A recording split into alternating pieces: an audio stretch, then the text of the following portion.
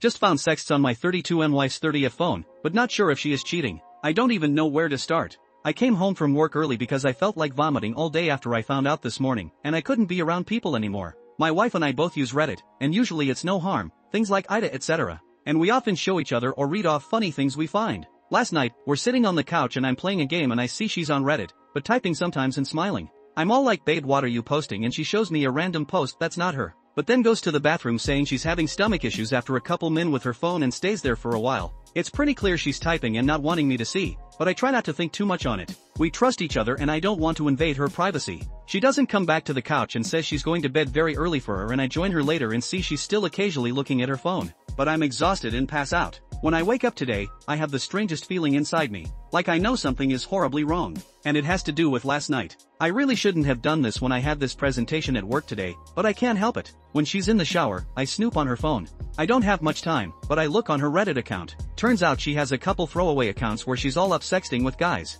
I am almost throwing up typing this. It's so disgusting. I see dick pics, her boobs, explicit fantasies, etc, like seriously, WTF. Is this real? I don't think she knows these people, judging by the age of the messages. I never expected this from the mother of my kids in a million years. In some way, this feels worse than if she were sexting with a friend or coworker. Like, how does she get off on people that she doesn't even know? Am I that shitty of a husband where she needs attention on this low level? Where me telling her she's beautiful and making love to her in person isn't enough and she needs it from strangers? It's not like we don't have an active sex life. It's not like we're not kinky and engaging in things that give her pleasure. I keep thinking this is all a dream. I didn't have much time to snoop, but I took pics of some of the worst texts with my phone. I went into her texts and email but didn't see anything. I didn't have much time to look though because she was done with the shower. I was numb and didn't confront her. I basically just left for work and yelled I was late and that's it, whereas we usually get our kids ready together. I say a proper goodbye. Now I've been sitting at home alone for the past hour not knowing what to do. I know the smart thing is to wait to snoop more before I confront her,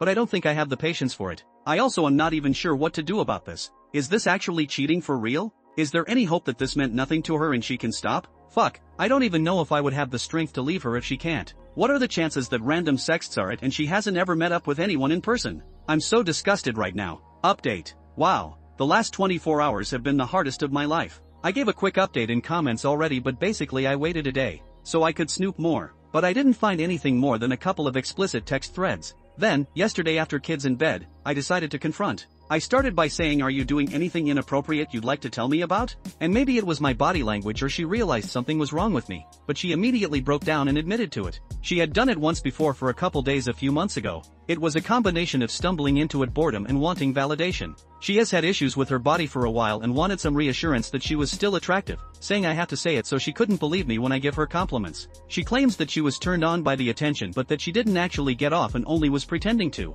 She had no clue what these men actually look like besides their dicks obviously. So she said she couldn't actually get into it and didn't even want to take it that far. She compared it to if I had personal chats with someone on of, except she wasn't even masturbating. She cried, apologized a million times, and didn't try to blame me at all. She did try to minimize it, though, and wouldn't acknowledge the word cheating at first. I had planned to only engage for about 30 minutes, so I set a silent alarm on my phone. When it went off, I literally dropped it in the middle of the conversation and left for the hotel. That was the hardest thing I'd ever done, as she was begging me not to leave.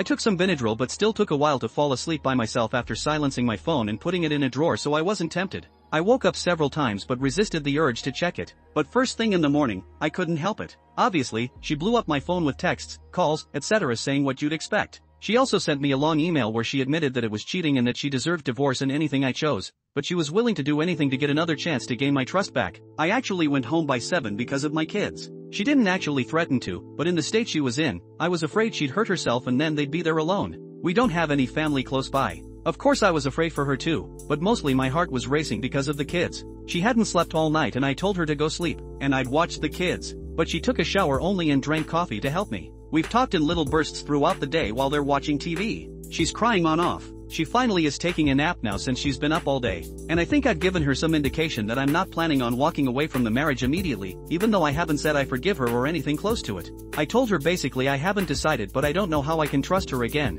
She says she understands and she'd feel close to the same way if it were me. She deleted Reddit and also says I have full access to her phone upon request. She says I can track her location or do whatever I want for as long as it takes or maybe even forever. She admitted that she thought I'd never find out because she was going to end these chats soon enough. But she also admitted she may have done it again in the future if she hadn't gotten caught because in her mind, she was rationalizing it as harmless validation and only pretending to be into it as much as she was. She says she understands that it's not harmless and has hurt me permanently. She claims she never would have met up with anyone. I asked her whether she'd get bored and take it to the next level, and she says she couldn't imagine herself ever doing that, but she also admits she fell into even taking it this far. We're obviously getting marriage counseling. She also said she will start therapy again, had done it once in the past to figure out why she needs this much validation and how she can overcome this desire.